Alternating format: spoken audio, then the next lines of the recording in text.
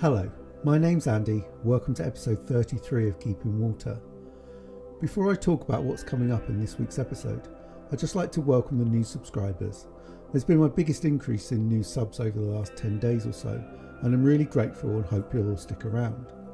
I'd also like to thank all my existing subscribers for their continued support. If you've not subscribed, I'd be delighted if you like my existing content enough to take the plunge. Like many YouTubers say, it's totally free.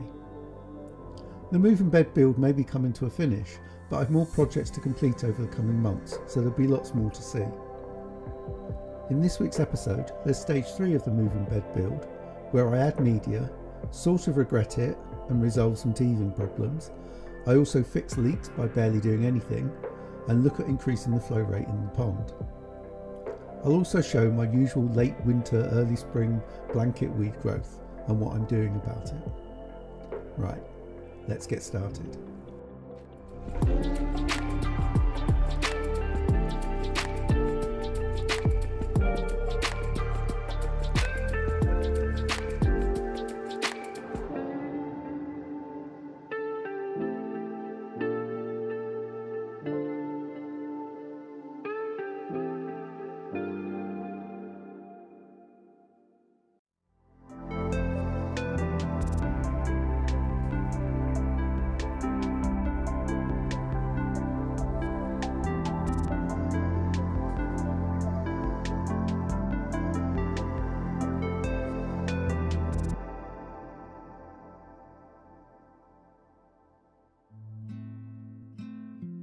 The plans for stage 3 of the moving bed build were to add the media, fix the small leaks and see how much I could increase the flow through the filter now that I had larger outlet pipework.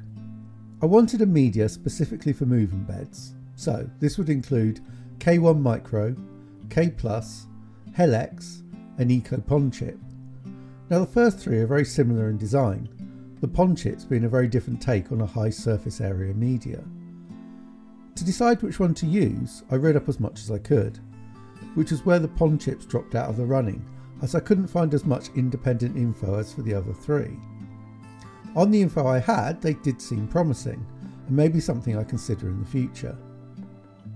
As to the remaining three, Henig and K1 Micro had less surface area than K+, and were a similar price. However, K+ both had the larger advertised surface area for bacteria to colonise, and were slightly cheaper. This fairly pragmatic criteria led me to choosing it for my moving bed. There was one slight worry, however. Two well thought of YouTubers had problems with finding large amounts of swarf in their bags of K+, and this not being something you'd like to end up in your pond. However, forewarned is forearmed, so I went ahead and bought some. I would, however, spend some time, about an hour I thought, sifting through the media for swarf before adding it to the filter. This ended up taking a little longer than an hour though, as you can see. It was quite annoying to remove it as it stuck fast not only to the media but also to my hands, sleeves and anything other than what I wanted to remove it to.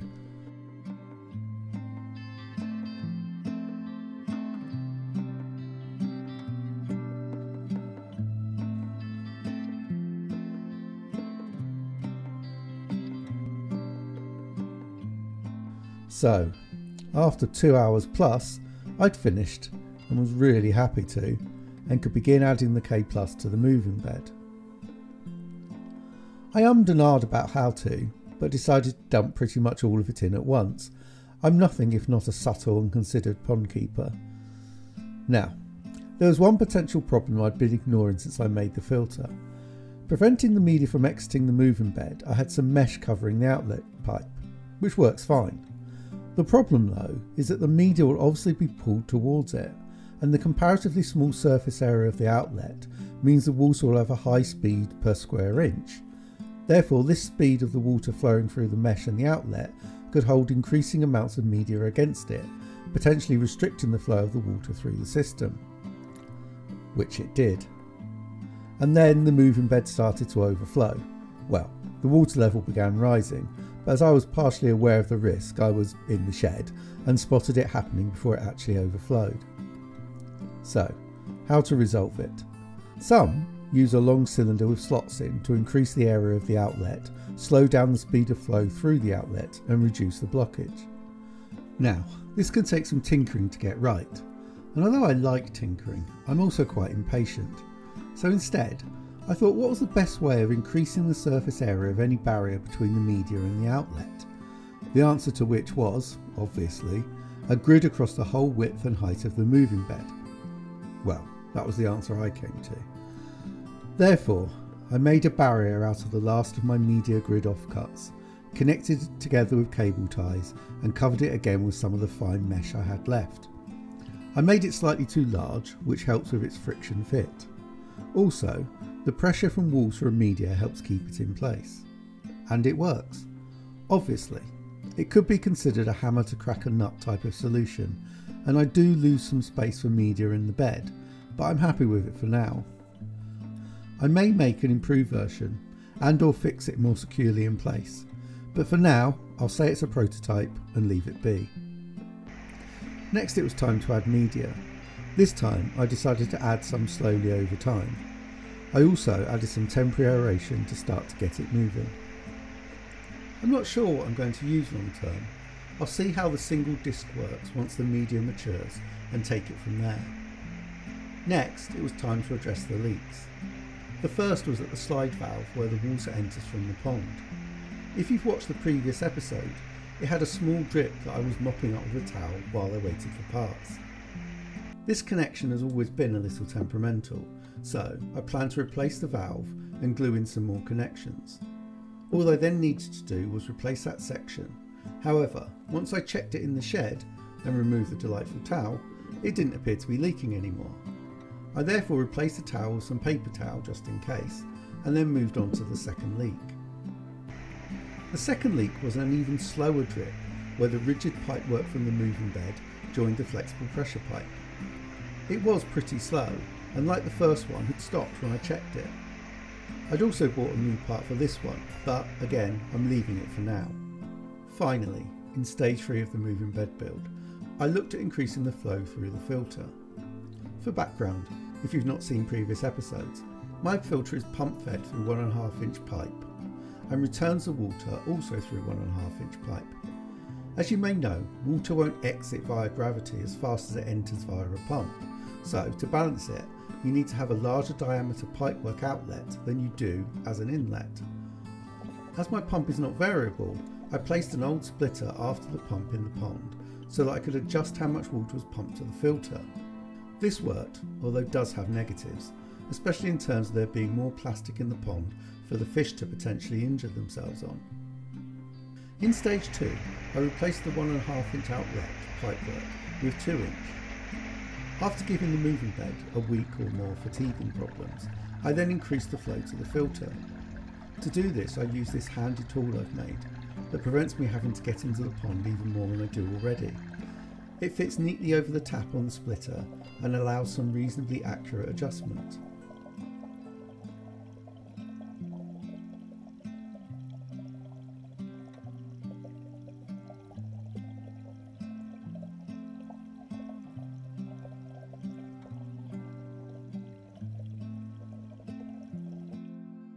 I then took some photos of the water level in the filter, and then, 12 hours later, some after photos. No apparent change, so no problems with the increase. I've been thinking to do, however, about whether I want to increase further. The issues are dwell time in both the moving bed and UV, e.g. moving water too quick through either isn't always better. I also need to consider noise, as the water is quite a bit louder coming out of the outlet. And finally, I have some vague plans to change the outlet, and I'd like to be certain about that before changing flow rates too permanently. So, that's the end of stage 3 of the moving bed build. I'm pretty happy. There's been some teething issues, but when is there ever not? And nothing impossible to solve. I'll update in a few weeks in stage 4, once I've decided on aeration, put in as much media as possible, and also made a decision about flow rates.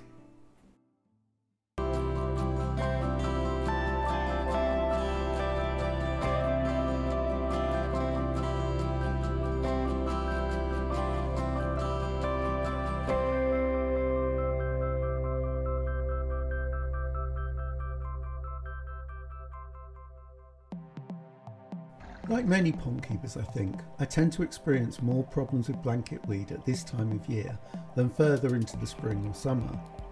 I think the increase in sunlight and fish activity, as well as the filters not being back to full capacity after the winter, means there's some pretty good conditions for blanketweed to flourish. It's not particularly bad at the moment, more just unsightly, but I'd like to treat fairly quickly as it always only gets worse. However, this time I've left it a couple of weeks longer due to the work on the filters. I use Nishikoi Clearwater's blanketweed treatment. I've not really done any testing on different types to say if it's the best, but I can say why I use it. Firstly, it's always worked for me. Secondly, none of my fish or plants have been affected by it. Thirdly, you can use it in low temperatures, which is generally when I need it. And lastly, I've found, by accident, that I can use a lower than suggested dose, around 60 to 70%, to still get an effective result, which I never think is a bad thing, especially in terms of cost.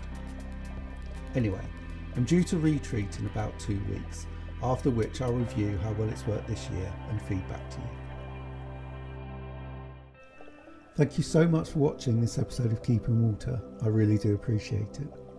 In next week's episode, I'll be changing the bulb in my UV. Doesn't sound too exciting, I know, but I'm rather prone to messing it up. Also, if deliveries allow, I may be starting my next project and showing its progress. We'll see. Thanks again for watching, and I'll see you next time.